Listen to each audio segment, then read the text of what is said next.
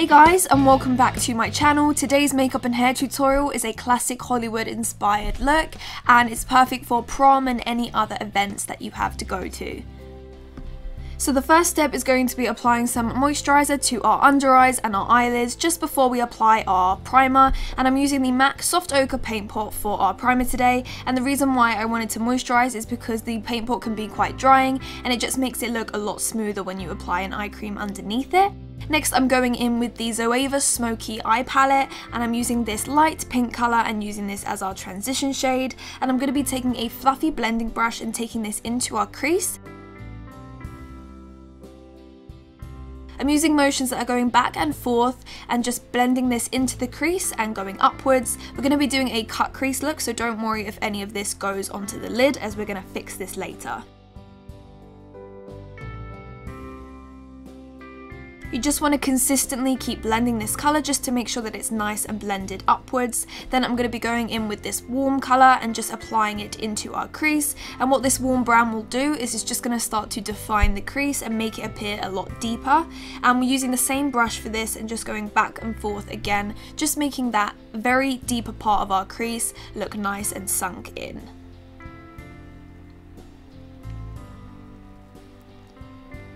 And I'm also dragging it outwards to extend our eyes out.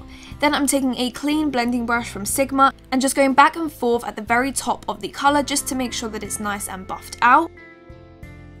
Then I'm going in with this warm brown and just applying this into the very deepest part of our crease, and this is going to be the darkest crease colour that we use today, and we're going to start to kind of carve out where we want our cut crease to be. So I'm just using this pointed brush to sort of trace out where we want the cut crease to be. Then we are going to blend that colour outwards and just make sure that it blends into the other colours that we applied into the crease. I'm using that first brush and I'm just going back in to make sure that it's nice and blended.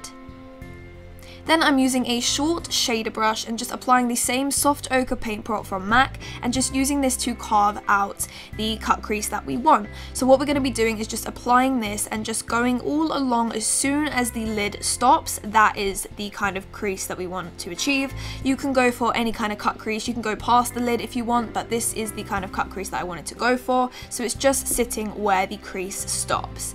Then I'm going in with the cream colour from that palette and just patting this on top of that paint pot just to make it stay on and also to brighten it as well. Next, we're going to be applying a winged eyeliner onto the lid, and I'm going to be applying some gel eyeliner and create a nice thin line on the lid, and then we're going to start to extend this outwards to the tail of our brow, and then what we're going to do is connect all the lines and begin to fill it in. Then once that's done, you just want to slightly thicken it. Start thin and then gradually thicken the line. That way you don't make any mistakes and it's just a lot easier to replicate it on the other eye as well.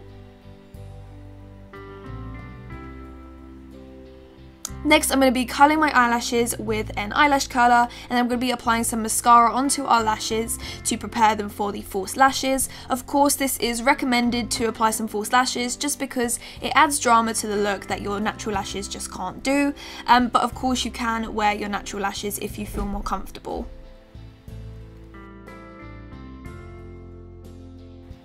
My eyebrow tutorial is in the down bar, so definitely check that out if you want to see how I do my eyebrows. Next, I'm going to be applying some moisturiser to my skin just to make sure that my skin looks nice and moisturised under our foundation, and I'm using the Vitamin E moisturiser from the Bodyshop, and I just absolutely love this because it has a nice matte feeling, which means that it can double up as our primer as well.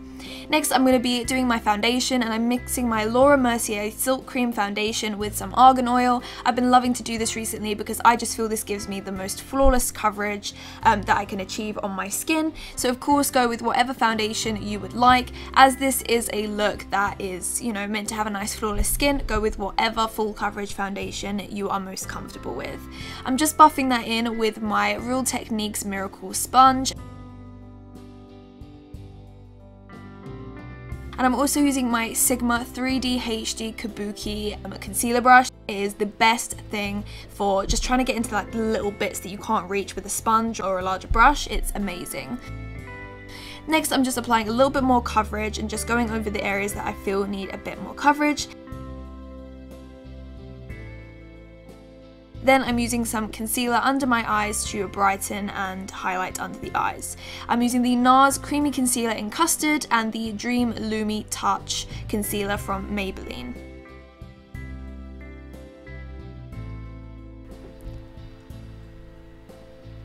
I'm also using the sponge to help blend that in, and it just creates a really nice flawless effect.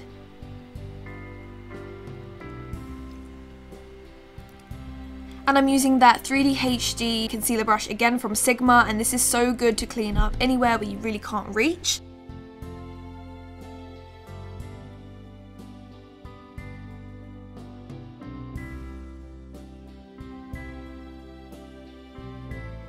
Next, I'm going to be baking my under eyes using a loose powder, and what this does is it helps to set the under eyes. I've applied all that powder and allowed it to sit for about 5 minutes, and then I'm going to dust it away, and then I'm also applying some onto my forehead to make sure there is no shine. I'm going with a setting brush from Real Techniques to buff away the excess powder, and it just leaves a really nice brightened effect.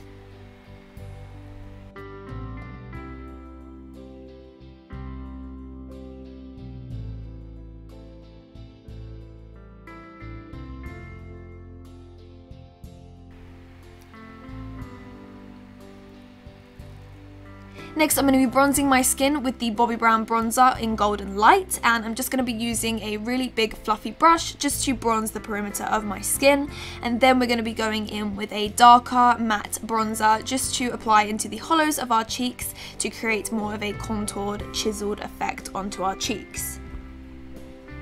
I'm taking the Bahama Mama bronzer and using a contouring brush from Real Techniques and just applying this into the hollows of our cheeks.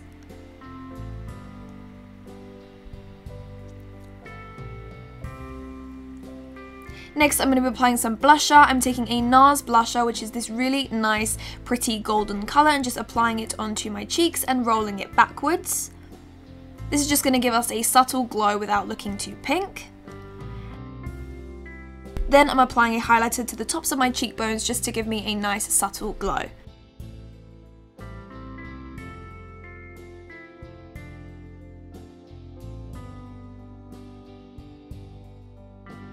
Then I'm going to be taking a red lip liner and going along my lip line to create a nice chiseled lip line. We want to make sure that our lip line looks nice and, you know, defined and straight. We don't want it to look too faded, so you want to make sure that you create a really nice straight line with this. By the way, I'm sorry my camera went a bit out of focus at this point, so sorry for that.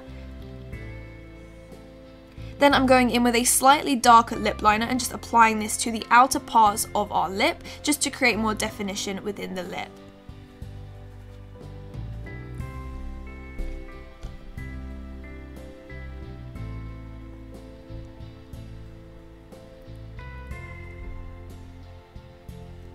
Then I'm applying my lipstick. I'm using Gerard Cosmetics Fire Engine lipstick, and this is just the perfect red hue, and I'm just applying this all over. You can leave it at this step or you can apply a gloss. I wanted to apply a gloss, so of course it is completely optional. I'm using Candy Apple Gloss, also from Gerard Cosmetics. If you do want a discount for their products, then check the description box along with a lot of other discount codes that I have with various brands.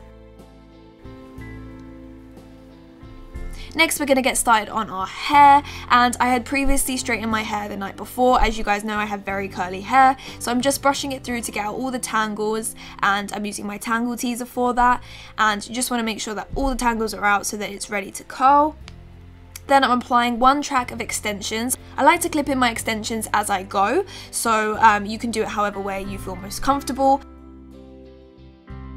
And I'm going to start to curl my hair with my Bellamy 6-in-1 curler, and I'm using the 25mm barrel, and this is quite a wide barrel because we want to create a nice sort of wavy effect. The secret to this curl is that you want to curl towards your face. As you can see, I've kind of sped it up because obviously I want you guys to see it as much as possible. I start to curl towards my face, so I'm curling inwards every single time, whereas usually what I would tend to do is curl outwards, and this just kind of gives us the curls that come towards our face, and it just looks really nice and classic. So as you can see, I'm curling towards my face. It's the same for the other side. Whatever side you're on, you want to curl towards your face. Every section is the same. This look is literally one of the easiest hair looks I've ever had to do. You just literally do the same thing over and over again, just curling each curl towards your face.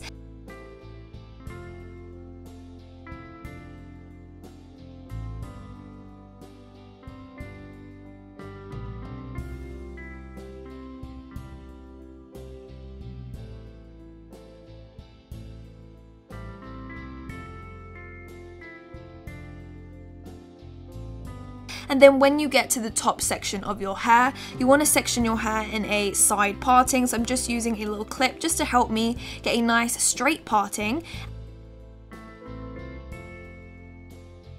And then once I have done that, I just begin to do exactly the same thing as I've been doing throughout the whole of the tutorial, and again just curling towards the face.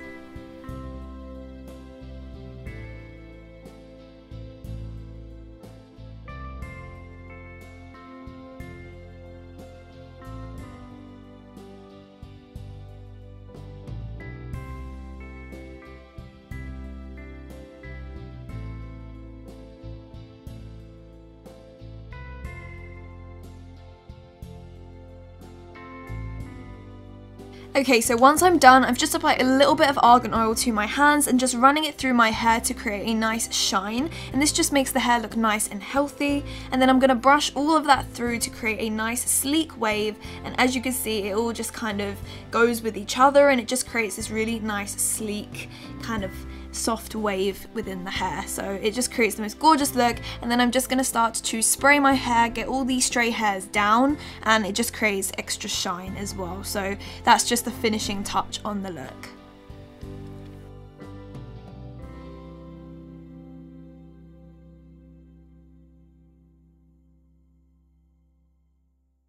Okay guys, so this is the end of this tutorial. I hope that you guys enjoyed. Please don't forget to comment, like and subscribe. I'd really appreciate it if you could give this video a thumbs up and comment any other suggestions that you'd like for prom. I hope that you guys enjoyed this and you found it helpful, and I will see you guys in the next one. Bye!